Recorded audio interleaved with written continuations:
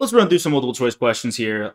Beginning off, which of the following procedures should a user auditor include in the audit plan to create the most efficient audit when an audit client uses a service organization for several processes? Now, my go-to is think of ADP for payroll. However, in this case, if they say several processes, they just have multiple third parties for all of these business processes. I'm saying the word processes over and over. It's a good time. All right, so which is going to be most efficient? Let's run through our possible choices. Let's see. Review the service auditor's report and outline the accounting system in a memo to the working papers. Let's just reflect this. We've got the user auditor. So we are the user auditor. We are, I'm going to say you. We are auditing Microsoft. Microsoft uses ADP. And in ADP, let's say they use PwC as their auditor. And PwC is going to be the service auditor. That is our, let's envision that as we're going through. Now, are we going to review PwC's auditor's report and outline the accounting system in a memo to the working papers? I'm not going to say that. I mean, we are going to review some of the work of the service auditor, so we'll talk about that. But outline the accounting system in a memo in the working papers, I'm going to disagree. We've got better answers, and we'll kind of talk those through. Review the service auditor's report on controls placed in operation. I like that. I think we will review the service auditor's report, and what's the purpose of this? The purpose of this is to understand the service organization as a part of the client's internal controls. As such, reading the service auditor's report on the controls placed in operation would help us get comfort over ADP's portion of Microsoft. So they do the payroll for Microsoft. It would help us gain comfort for that. Would we audit the service organization's controls? No. So we're not auditing the service organization. We're auditing Microsoft. We're not going to, now for obviously legal reasons, we wouldn't do it, but also just think about efficiency reasons. Let's say there was no problem with you going in and auditing ADP. You know how much time and effort that would take? You're not going to go and audit ADP just because you're auditing Microsoft. So I would eliminate these two just for that reason alone for sure. And this is very much the stronger answer, going to be letter B. Now, the user auditor, they should obtain a sufficient understanding of the services provided. This is per the AICPA, right? What are they supposed to do? They have to obtain sufficient understanding of the services provided and their effect on the user entity's internal control relevant to the audit. Now, that sentence is really the key when it comes to understanding what's going on in relation to service organizations. The understanding should provide a basis for assessing the risks of material misstatement. If a sufficient understanding cannot be obtained from the user entity, from Microsoft, the user auditor should obtain it from other procedures. So for example, the auditor may obtain and read a type 1 or type 2 SOC report, and we can talk about that more and more, but reflected much more in the lesson. So that is the final answer here, is going to be letter B. Moving on. Next up, we're going to see a non-issuer uses of service organizations whose services are part of the non-issuer system of internal control. So same sort of thing. We're the user auditor. We are now auditing a non-issuer. Non-issuer is going to use ADP for the system of internal control. In the integrated audit, now we're dealing with integrated audits here, how does an auditor evaluate whether the service auditor's report on controls provide sufficient appropriate evidence to support an opinion on internal control over financial reporting? Let's take a look. And which of these is going to be the best answer? Is it going to be by performing a background check of the service auditor? Now, the service auditor, say it again, say that's PwC, they're going in here. Well, I'm going to say no. Like, first off, just from experience, there's better answers. And let's say you weren't aware of that. I'd say, okay, put this on the back burner. But you're trying to get comfort over ADP. You're not trying to get comfort over PwC. Now, generally speaking, yeah, I mean, you want to kind of make sure that ADP is being audited by a decent auditor, but that's not going to be our best answer. Next, by observing the service auditor to determine the level of knowledge about the entity under audit during the first week of audit fieldwork. We're not going to observe PwC. They probably won't want us to do that anyway. So I'm going to cross that off. By inquiring of the service auditor's reputation only from the company's outside attorney.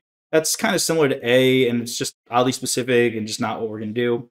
Lastly, by assessing the results of the test of controls and the service auditor's opinion on the operating effectiveness of the controls. I'm going to say that is the strongest answer here. We want to assess that result of the test controls and the opinion overall. We are also, in addition, going to make inquiries about their professional reputation, make sure that we're dealing with a reputable auditor here, but that is not the essential portion here. Final answer, letter D.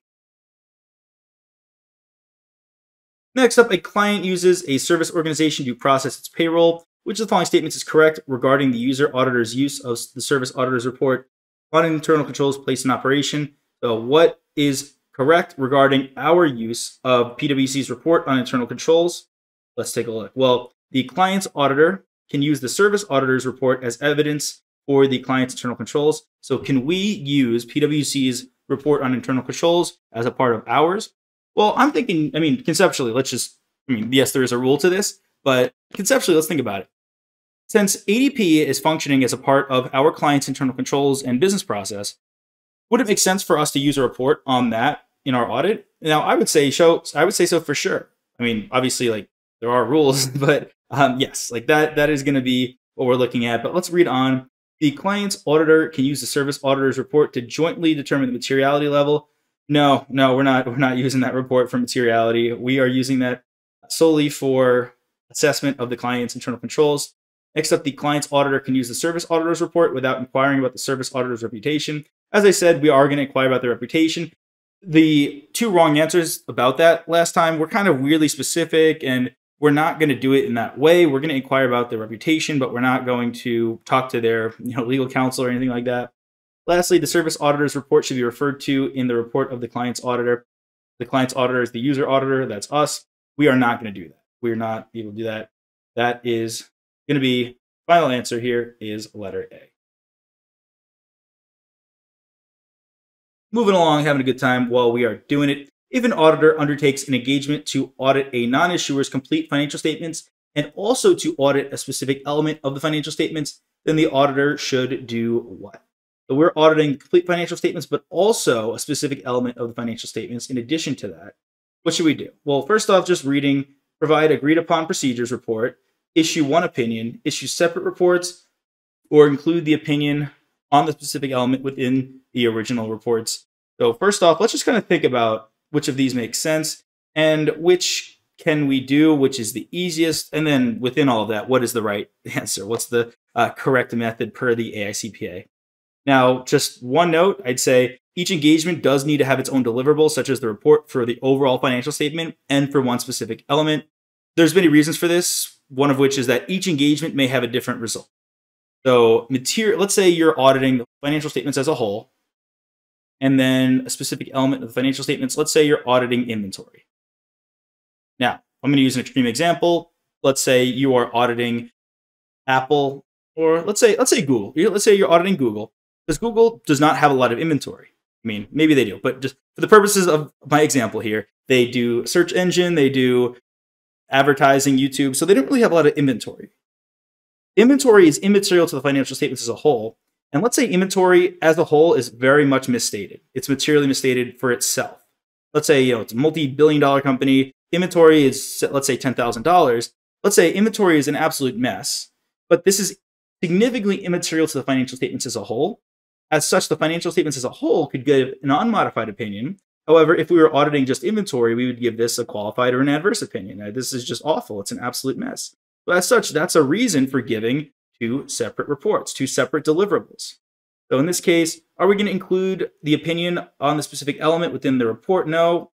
Are we going to provide an agreed upon procedures report? No. We're doing an audit here. We're not entering into a new type of engagement. We wouldn't just automatically enter into a new type of engagement. That's just not appropriate, not allowed. Issue one opinion that covers both. Nope. And I'm going to say final answer is correct. It's going to be letter C. We are going to issue separate reports for both of those items. Nice and simple here. Government accounting standards do what? Do they require a duty to report fraud? Do they require a written report on compliance with applicable laws and regulations? Do they require a written report on internal control, or all of the above? And for this, I'm going to reference some items that we saw throughout our lessons. Now, this is single audit, but single audit is the most restrictive. It's the most requirements here.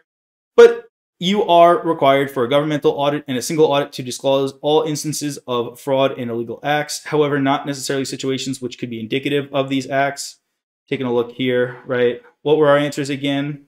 Actually, taking another look. Require a written report on internal control. Require a written report on these items. Yes, we are going to issue reports on these items. Right? We're going to make sure to indicate that they are in our final report. And final answer is going to be letter D. Moving along, nice and prompt, super brief. The Single Audit Act of 1984, does it apply to state funding over $750,000? I'm going to say no, because we've also got federal funding and we're dealing with federal entities here. I'm going to leave that one on the table. Does it require one audit firm to direct the audits of a state or local government agency? No, we're not going to require one audit firm to be in charge of all of that. Lastly, does it require one government audit per year? I'm going to disagree with that as well. Right? If we are going to take a look at our lesson, take a look at what we saw, we are going to see that single audits are going to deal with in excess of $750,000 in federal financial assistance at the program level per year. Final answer here is going to be $750,000. Coming up, an enterprise engaged a CPA to audit its financial statements in accordance with governmental auditing standards because of the provisions of government grant funding agreements. Under these circumstances, the CPA is required to report on the enterprise's internal controls, either in the report on financial statements or what? Well, we're going to have another option here. Is it going to be a separate report? Is it going to be a report on the performance audit? Is it going to be a letter to the government funding agency or in the notes to the financial statements?